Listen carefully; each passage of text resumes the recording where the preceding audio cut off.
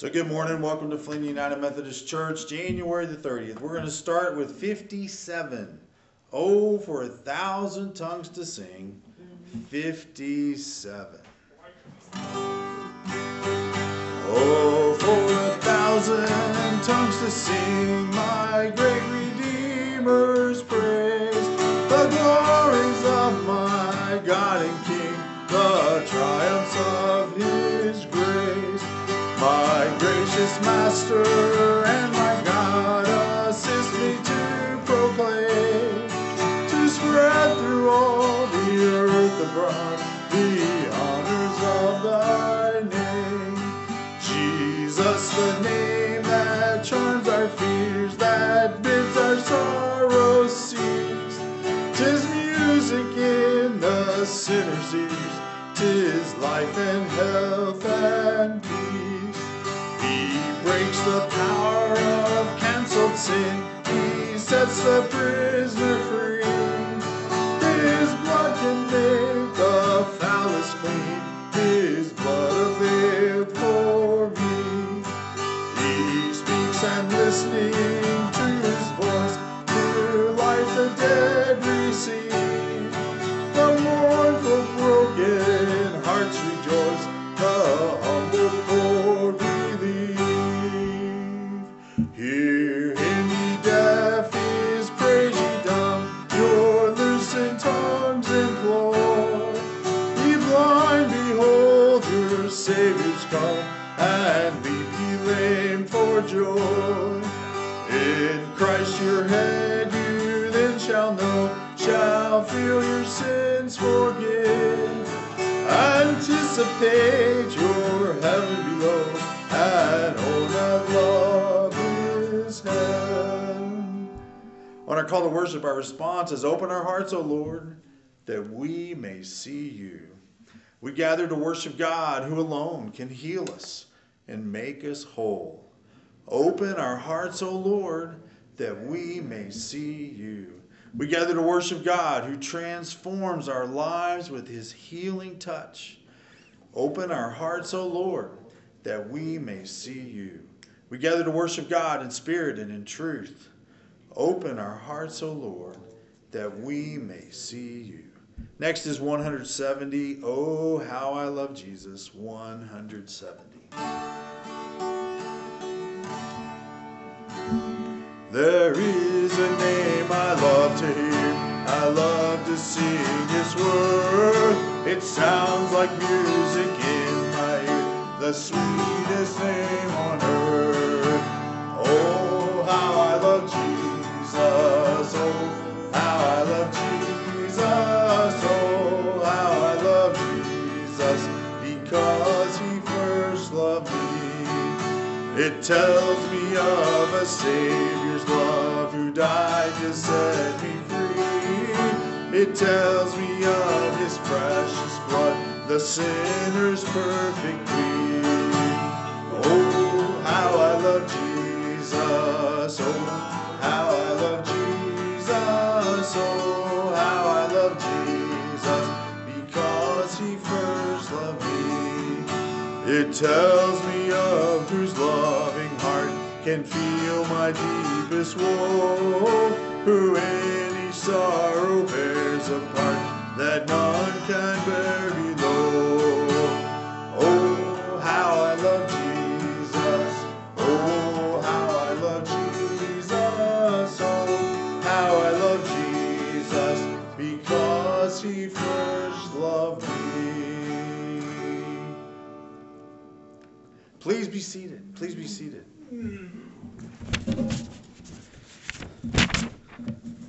So as I look at the birthday list today, we have Frank Gilbert's birthday is today. Happy birthday. Oh, you are welcome. You're welcome. That's the only name on my list for this week. Any other birthdays this week? Any other birthdays this week? All right. Well, we're going to sing. Happy birthday to you. Happy birthday to you. Happy birthday, God bless you. Happy birthday to you. And then on our anniversary, we have Frank and Darlene Gilbert, and theirs is Saturday, February the 5th. So that's almost 2 weeks away. All right. Happy anniversary to you. Happy anniversary to you. Happy anniversary, God bless you. Happy anniversary to you.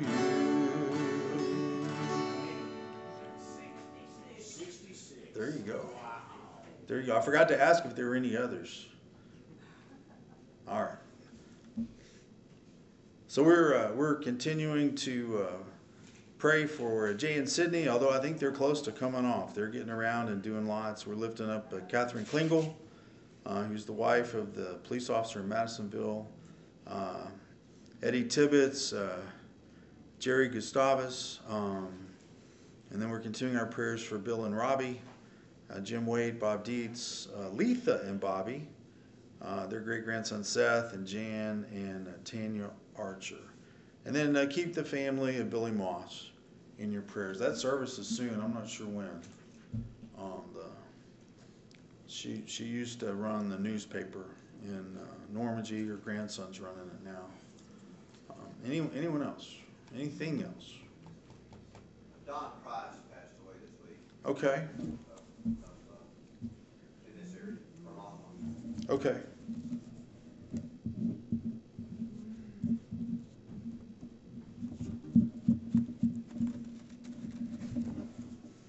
Anything else?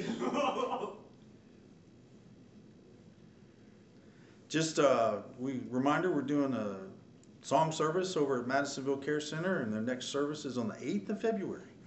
So if you can make it over there with me or on your own about 2 o'clock. It's at 2 o'clock when we start. And if you're planning to come, reach out to me and I'll give you all the details about how we get in and how the service goes. But that'll be on February the 8th, which is a Tuesday, and that's 2 o'clock. And also just a reminder about Share Shop. Still opening Wednesday through Saturday, 10 to 3. And I keep hearing good things about how the Share Shop's helping people. So that's wonderful. Anything else? Any other announcements, prayer concerns? Let's bow our heads for prayer.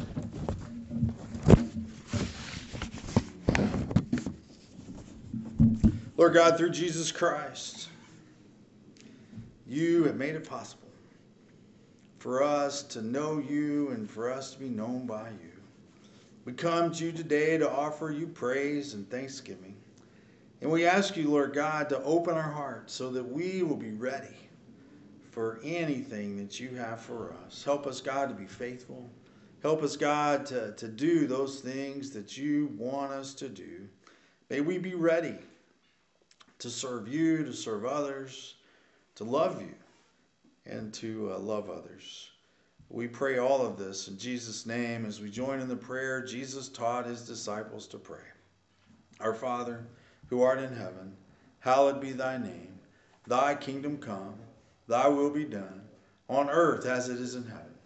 Give us this day our daily bread, and forgive us our trespasses, as we forgive those who trespass against us. And lead us not into temptation, but deliver us from evil. For thine is the kingdom, and the power, and the glory forever. Amen. And let's join now in our prayer illumination. Lord, open our hearts and minds by the power of your Holy Spirit, that as the scriptures are read and your word proclaimed, we may hear with joy what you say to us today. Amen.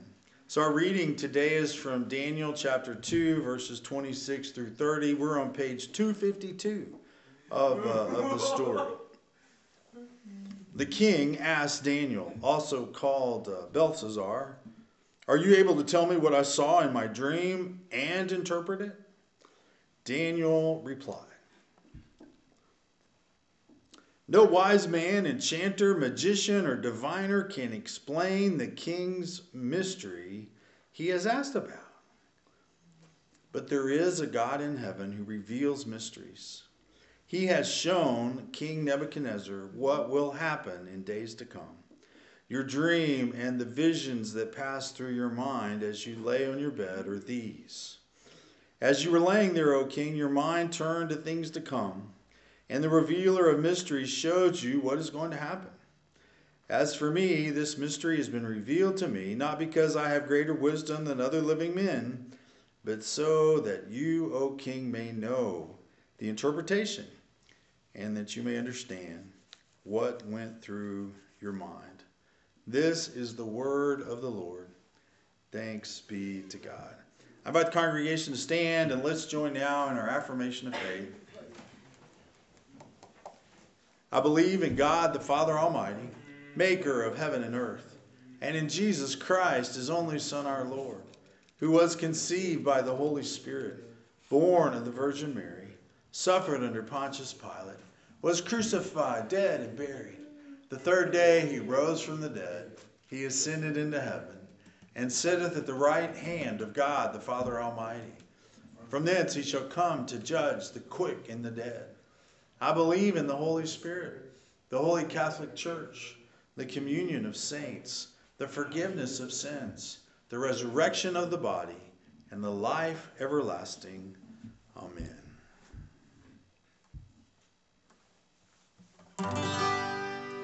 Glory be to the Father, and to the Son, and to the Holy Ghost, as it was in the beginning, is now, and ever shall be, world without end. Amen. Amen. Next is 408. The gift of love, 408. Though I may speak with bravest fire, and have the gift to awe-inspire, but have not love, my words are vain, as sounding brass and hopeless gain.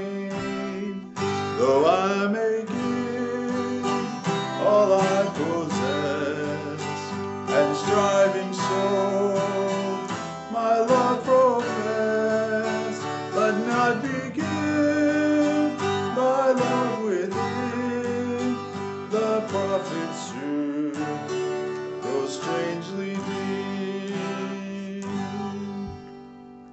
Come, Spirit, come, our hearts control, our spirits long to be made whole.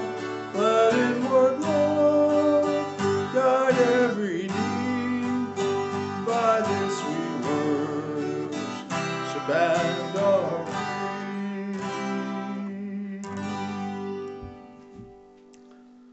I don't know why, but I like that song. Please be seated. Let's bow for prayer.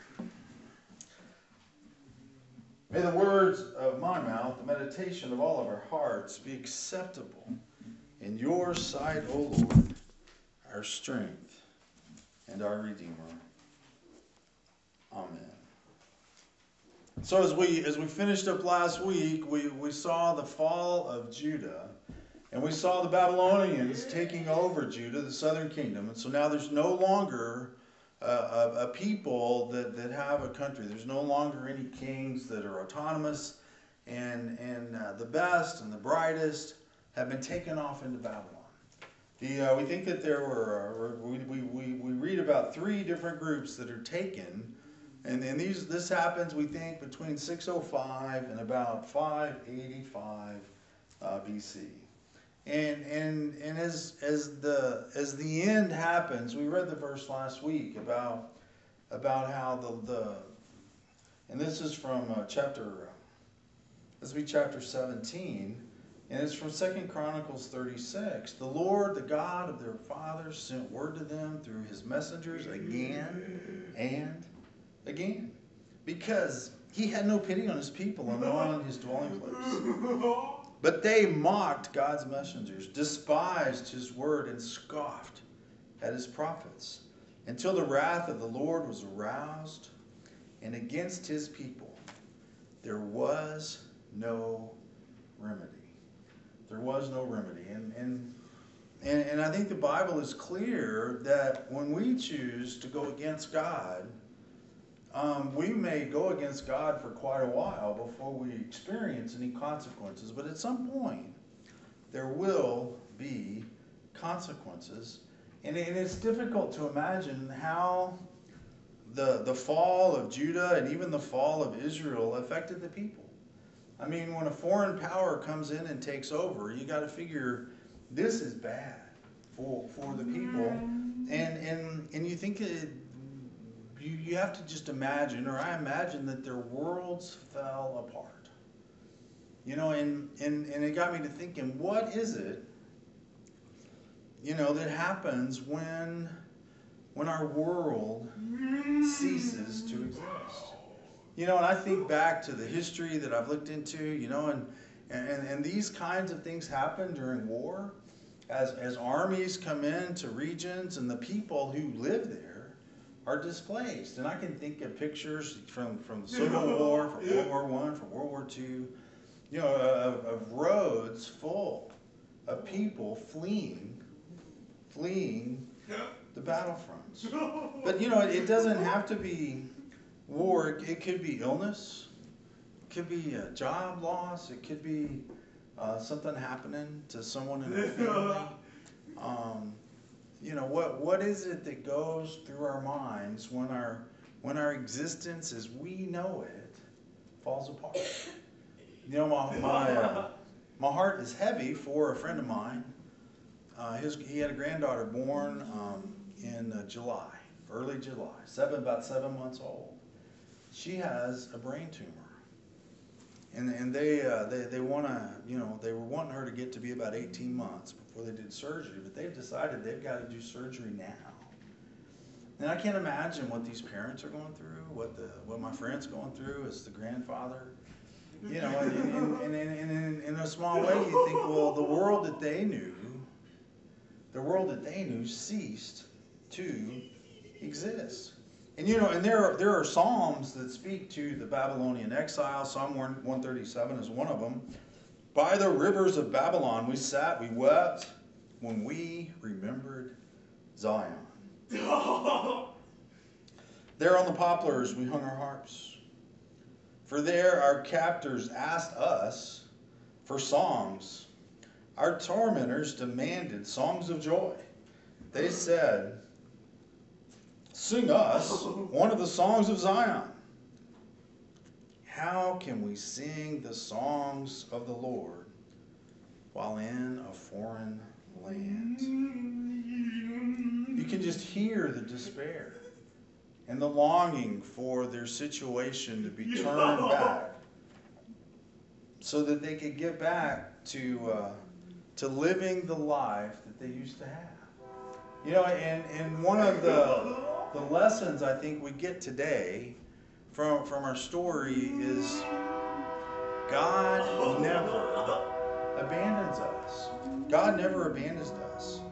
And our lesson today in chapter 18 is about Daniel and Daniel's friends, and their example of faith as we are related, or we get to see them in exile. Daniel may be the best known of all the exiles, and his friends are perhaps the best known of the friends. Now, just one of the things I struggle with this book of Daniel, because Daniel and his friends, the Bible just tells us about their faith, and they never seem to falter in their faith. And it's a testament. You know, we've been talking just week after week after week about how people are not paying attention to God, they're not following God's ways. But yet here we find 4 young men, and the commentaries tell us that these guys were probably teenagers, you know, 16, 17 maybe. But here we have these young men keeping the faith. And so my theory is that perhaps there were many throughout Israel, throughout Judah, who kept the faith, but they were just a small minority. And eventually the sin of most of the people caught up with everybody. But Daniel and his friends, they decide to stay true no matter what. They were attentive to their prayers. They refused to give in to false idols. They chose to love God and to love others. Now, in the groups that were taken, certainly the first group, it was the best and the brightest. Daniel and his friends are sons of the elite, maybe even sons of royalty. And they are taken in, and they are going to be put into the king's service. And in fact, they're at the beginning of chapter 1. He says, okay, the king tells the chief of his court officials to bring in some of the Israelites from the royal family and the nobility, and then there's a description of what he wants. He wants young men without any defect, handsome, showing aptitude for every kind of learning, well-informed, quick to understand, qualified to serve the king's palace. And they were going to teach him about the culture of the Babylonians. It's like they're having a Mr. Judah contest. Might have made a reality TV show for him. You know, let's pick some guys, let's bring them in here, and they set them up for 3 years of training, and they were going to be given the best that they could be given.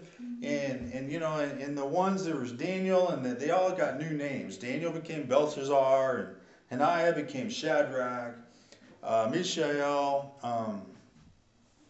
became a Meshach, and there was a guy, he was Azariah, and he became Abednego. And when my kids were little, there was VeggieTales. Maybe, I don't know if it's still around. You don't see it as much as you used to. I know it's still out there. But VeggieTales, was cartoons where the Bible characters were all vegetables. And so VeggieTales did Daniel, and in VeggieTales, the names were Rak, Shak, and Benny. Rak, Shak, and Benny for Shadrach, Meshach, and Abednego. And when we have chapel for the Mother's Day out down in Normandy, and they do the story of Daniel every year. And when we do chapel with them, we do a verse. And the verse that we use for them is Daniel 1:8, just the first part of that verse. Daniel resolved not to defile himself with the royal food, the wine, and he asked the chief official not to defile himself in this way.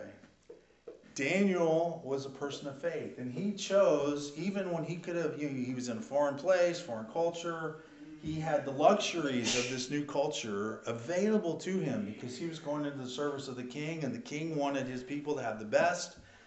But Daniel chose not to defile himself. And what an example that sets for us. You know, that we would choose not to defile ourselves, that we would choose to be faithful in our prayers, faithful in not having idols, faithful in loving God and loving others. And I was reading in Galatians this week, and Paul is writing to the Galatians in chapter 1, and he says, I am astonished that you are so quickly deserting the one who called you in the grace of Christ. Astonished, you are so quickly deserting the one who called you in the grace of Christ. You see, our sinful tendency is to drift away from God, not to drift towards God. And if we are going to be connected to God and do the things that God wants us to do, we have to be intentional. It's not something that happens by accident, because by accident, we're further away from God tomorrow. And we're much further away in a week. We have to resolve ourselves to stay connected to God. Or in the words of the book of Daniel, we have to resolve ourselves not to defile ourselves, so that we ourselves won't be astonished that we have moved away from God. Now God chose to have the officials that were watching over our four folks. They had favor. And so when Daniel came to him, he asked, he said, I would like to eat nothing but vegetables and drink water. And the official was concerned about it. He was like, look, if you go on this different diet, different than what the king said, and something goes wrong, it's going to be my fault. And Daniel said, well, why don't we just try it and see? And the guard said, okay, we'll try it and see. And so they did. And so the guard took away their choice food, the wine they would drink, and gave them vegetables instead. And at the end of the test, Daniel and his friends looked better than anyone else who was there. You know, I don't know why, but I spent way too much time this week trying to figure out what the guard did with all this food. You know, what happened to all this choice, fine food that came from the king's stores, and it went for Daniel and his friends, and then it went somewhere else? And I've been trying to figure out where to go. What did the guard do with it? You know, I figured, did he open a grocery store? Did he open up a nice restaurant? I don't know. I don't know why, but that's been on my mind this week. The Bible tells us these 4 young men, God gave knowledge and understanding, all kinds of literature and learning. Daniel could understand visions and dreams of all kinds. And then in the matter of wisdom and understanding about which the king questioned them, he found them 10 times better than all the magicians and enchanters of the whole kingdom. You know, if you read the book of Daniel in the Bible, there are parts of Daniel where you wish you had Daniel and his vision ability to help you understand what Daniel is talking about. But I think what we find even here in the book of Daniel is bad things happen when we disobey. But the reverse of that, I think, is true. Good things happen when we choose to obey. And God never abandons us, even when we find ourselves in a time of exile. And God gives gifts to all of God's people. Daniel and his friends are given the gift of wisdom and knowledge and the ability to discern. And it's important for us, just like Daniel, to stay true to our faith. So we get and there's several different things that happen to Daniel and his friends. One of the ones that fascinated me the most is the king has a dream he doesn't understand. The king wants to understand the dream. And so the king calls in his people and he says, okay, here's the deal. I've seen you know, I'm just going to paraphrase this. He says, I've seen you guys work before, so here's how it's going to work this time. What I want you to do first is tell me what my dream was. And then I want you to tell me what the dream means. Because if you can't tell me what the dream was, I have no confidence that you can tell me what it means. Well, there's a lot of protests that go on. And it seems that Daniel is not involved with this in the early stages. It's just the king's, aides are there, his enchanters, his magicians. He says, okay, tell me the dream. Tell me what it means. And they're like, look, we can't tell you the dream. Only you know the dream. And the king says, okay. And finally the king gets so mad, he says, okay, I'm going to get me a new set of dream interpreters. We're going to kill the ones we have now, and I'm going to get a new set. And that included Daniel and his friends. And so the guards come and they go to Daniel and say, okay, this is a bad day for you. You're going to be executed because no one can tell the king his dream or interpret it. And Daniel is able to say, well, what if I could talk to the king first? And so Daniel goes, talks to the king, and the king gives Daniel a day, and Daniel and his friends pray. And then Daniel is able to go back and explain the dream to the king. And they're in Daniel 2:18. Daniel urged them to plead for mercy from the God of heaven concerning this mystery, so that he and his friends might not be executed. And so he goes to see the king. The king says, "Are you able to tell me what I saw in my dream and interpret it?" And Daniel was. You see, God doesn't abandon us. Daniel and his friends, or Daniel's friends, are there's a gold statue, really tall gold statue built, and the king says, "You bow. You when I tell you to, when there's a noise or a sound, a symbol, they were going to make a noise. Everyone has to bow down to this statue." Daniel's friends don't do it. They're thrown in the fiery furnace, and God rescues them from the fiery furnace. And then another king is convinced that anyone who prays should only pray to the king. And these were people that wanted Daniel to get out of the way. Daniel and his faith, Daniel and the way he lived. Daniel was not corruptible. And so a lot of the other officials were not able to be corrupt because Daniel was right there in the way. And so they worked it out so that if you prayed to anything but the king, you were going to be thrown into a lion's den. And Daniel never stopped praying to God, and Daniel never prayed to the king. And he was caught, he was thrown in the lion's den, and Daniel survived. The exile is temporary. And the prophet Jeremiah prophesying shares that this is what the Lord says.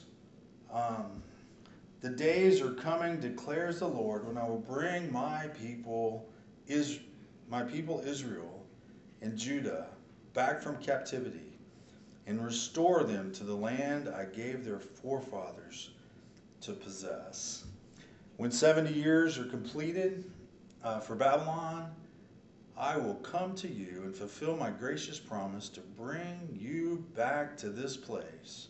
For I know the plans I have for you, declares the Lord. Plans to prosper you and not to harm you. Plans to give you hope for a future. When you call upon me and come and pray to me, I will listen to you. You will seek me and find me when you seek me with all your heart. I will be found by you, declares the Lord, and will bring you back from captivity. I will gather you from all the nations, places where I have banished you, declares the Lord, and will bring you back to the place which I carried you into exile. And we'll get into the coming back from Babylon. That'll be what we'll look into next week.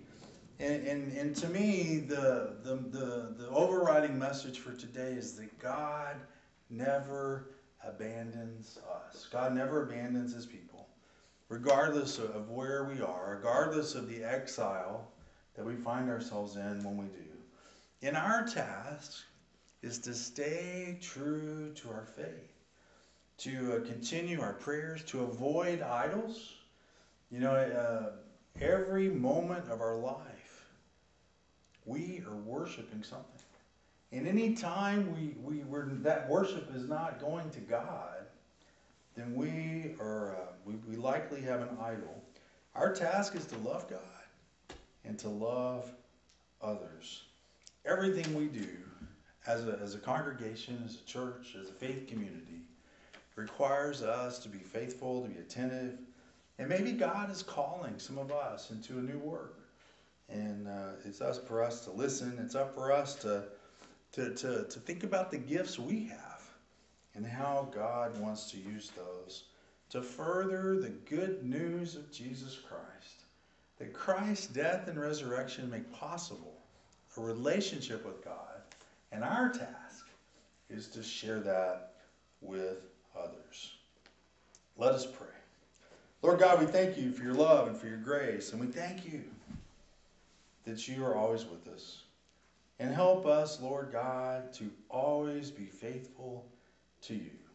And we ask this in Jesus' name. Amen.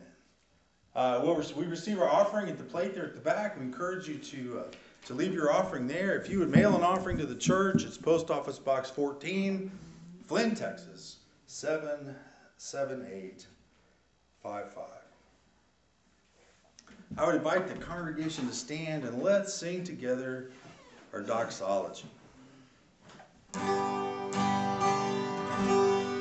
Praise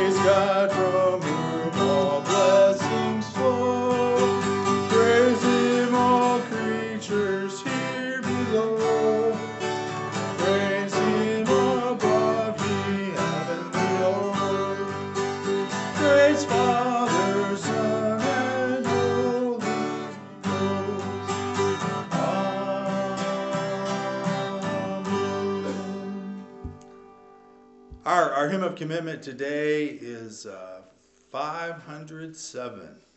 Through it all, 507.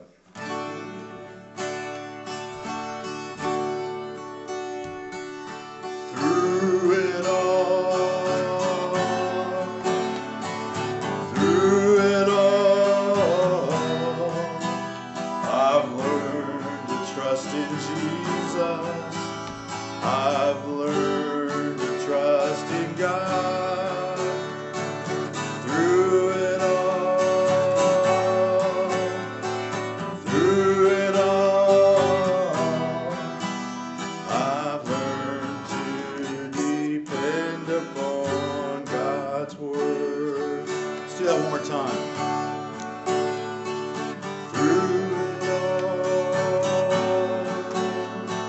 Through it all, I've learned to trust in Jesus. I've learned to trust in God. Through it all, through it all, I've learned to depend upon God's word.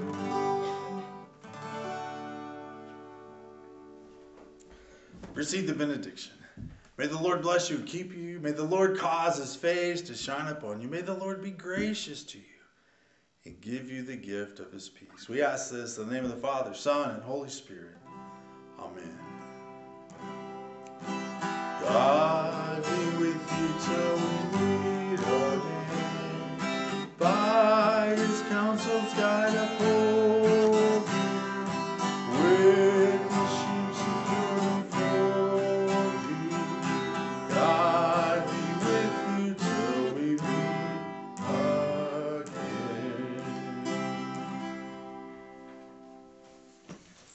Blessings. Thanks for being here.